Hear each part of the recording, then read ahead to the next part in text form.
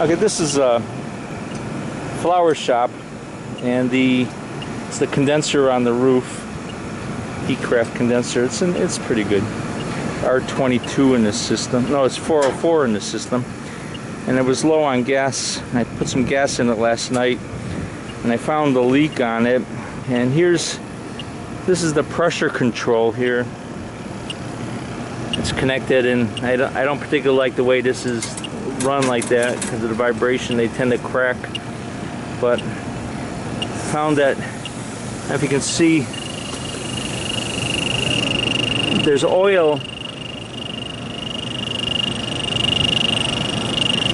Leak detector picked up some gas. See this oil here and the fuzz. It's a telltale sign that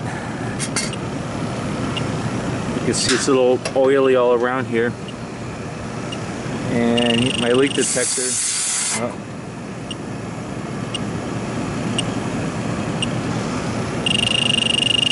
See what this is the leak is this bellows has a crack in it. It's constantly flexing on and off all the time, and in and out, and the bellows developed a little crack, and it got a leak right inside there. But that's what we're going to be changing, is the pressure control. First, what I have to do is I have to check the settings on this pressure control first, see where it cuts in on and cuts out at. So we're going to do that with the min and max function on the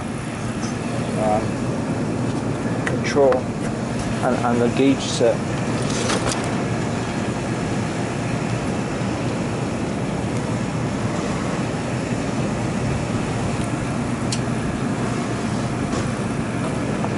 So let's see. What I want to do is now this is the receiver tank,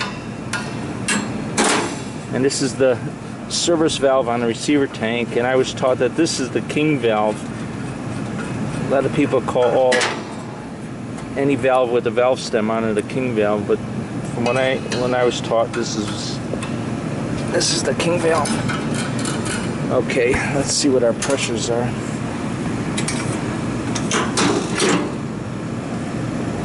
Hopefully we can see them.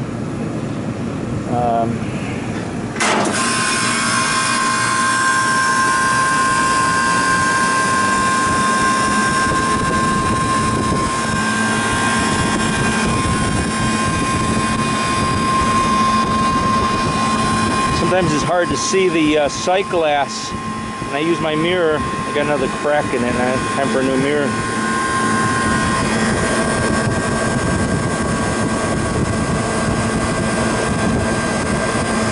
Needs a little bit of gas still. But from the looks of it, we got a lot of condensation on the suction line coming back. It looks like the valve is open a little bit too much. I have to adjust the expansion valve.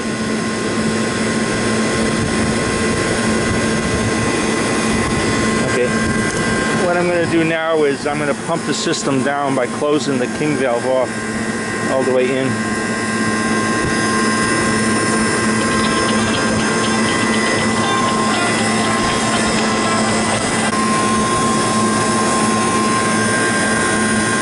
Okay, let's pump this down.